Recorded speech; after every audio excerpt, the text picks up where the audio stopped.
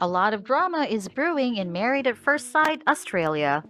On Tuesday, Georgia Fairweather got dumped after her final vow renewal when she called out Liam Cooper in front of everyone for his unacceptable behavior.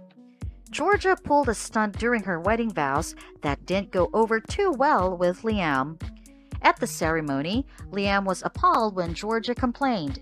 At the dinner party, without warning, you turned on me. You humiliated me and degraded me in front of everyone. It was clear how humiliated I was, and yet you chose to abandon me that night when I needed you the most. She continued, you gaslighted me, you manipulated the blame, and you tried to put your insecurities onto me.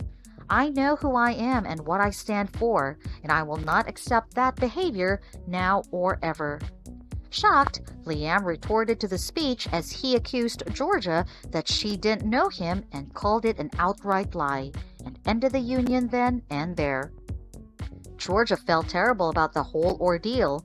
In tears, she explained, maybe I was too honest in my vows. I so wanted it to work. This whole situation started when Liam told her that his friends wouldn't like her.